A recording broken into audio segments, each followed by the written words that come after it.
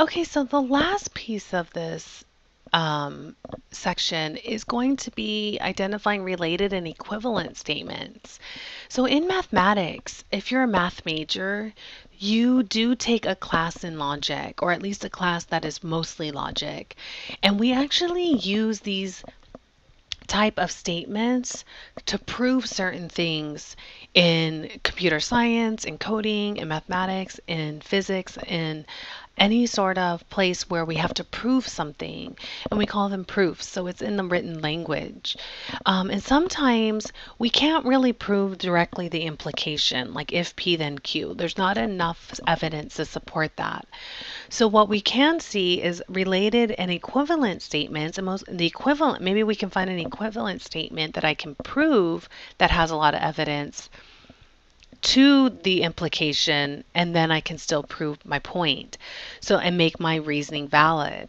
So here, if P then Q had if it had an equivalent statement, then I could use that way to actually prove my point. And it would be equivalent to saying if P then Q.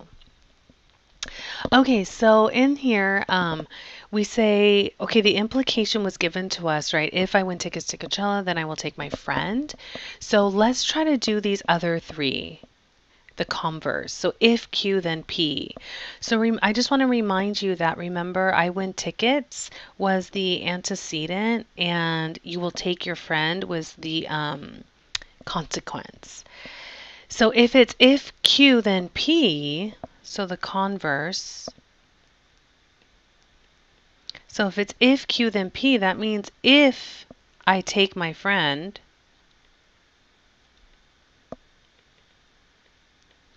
then the consequence becomes I will win tickets.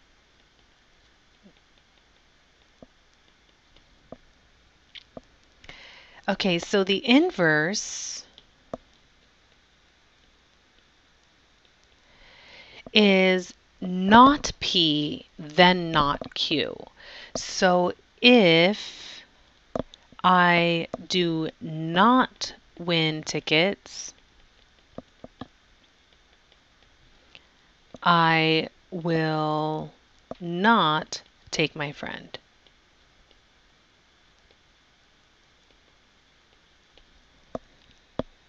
And the contrapositive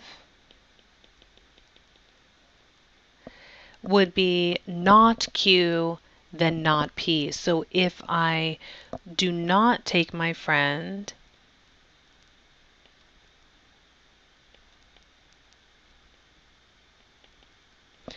I will not win tickets.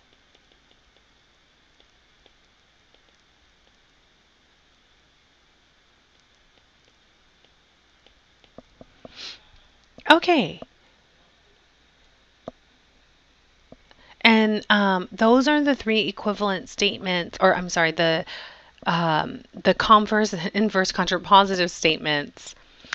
Now, if we made a truth table out of these, maybe we could see the truth values, the resulting truth values, and maybe some of them are the same. So let's see.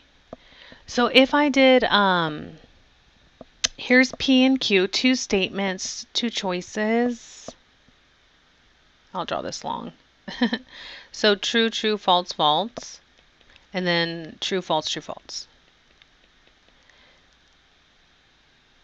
Okay, and then the first one is the first implication, if P then Q, right? And the only time that was false was when the antecedent was true and the consequence was false. So this is true, false, true, true. The next one is the converse. So that would be if Q, and I'll do this in a different color just so we know that it's if Q then P. Okay, so if Q then P, let's go the other way. So the only time it's going to be false is true then false, right? So here is true and true, false and true. Those are both true. And then true then false. So there's the false, but then the false and false is also true. So here's the false and the true. Okay, so let's do the inverse. The inverse is not P then not Q. So not P then not Q. And what we're going to look for when we're doing the truth table is actually seeing if some of these resulting truth values become the same. Now we see these two aren't the same. So maybe these next two may match one of these two, right? Because if it's equivalent, what happens, especially like in law, is maybe we can't directly prove if that person was there, then they are the murderer or whatever, or the robber or whatever it is, whatever crime that happened or sued or whatever. So if the person was there, then they must have been the robber. But maybe there's not enough evidence to support that. They didn't find fingerprints or, I don't know, shoe size, shoe prints, whatever. But maybe if it's one of these, they can prove the other one, and there's enough evidence for that case, and then it, by default, an equivalent statement would mean that it, by default, proved the other one. So it's really interesting how logic can really work and play, especially like in law, computer science, philosophy. It's really embedded into those disciplines. Okay, so if not P, then not Q, we can think about this. So we'll just do opposites, right? So not P, not Q. So these are both false. If false, then false. Well, that's okay. That's true. So true, false. So this will be false, true. So false, true means we didn't buy ticket. I didn't win tickets, but I went anyways. So that's true. If false, then true. So using these not. So this is actually true, then false. So if I won and I didn't take my friend, that was the false. And then if false, then false, meaning if true, then true. That means true. The last one is the contrapositive, which is if not Q, then not P.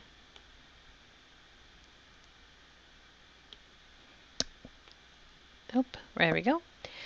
So now we're going to go this way, right? And then look at this way and opposite. So if false, then false, that is true.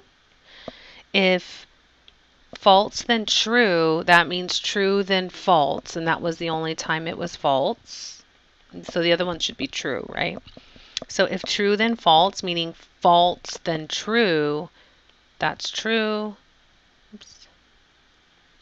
If false, then false. If true, then true. And then that's true. The only time we have a false is the second one right here. Okay, now looking at them, let's go ahead and see if we can highlight any equivalent statements. So true, false, true, true. True, false, true, true. Oh my gosh. So if I prove the contrapositive, that means that's the same as the implication. So this means the contrapositive. Let me go ahead and erase that.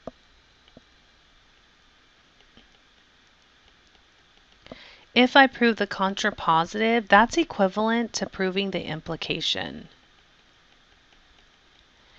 And so that means that, let me pick a different highlighter color, that I can have a choice. If I need to prove if P then Q, I can always prove if not Q then not P, then it's the same. These two are equivalent and I have a choice now of what I have to prove.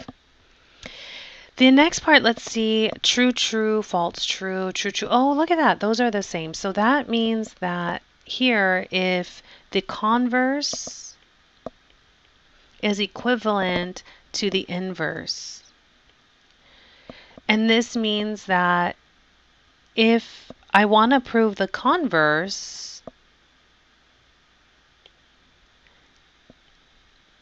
then I can prove the inverse. And I have a choice.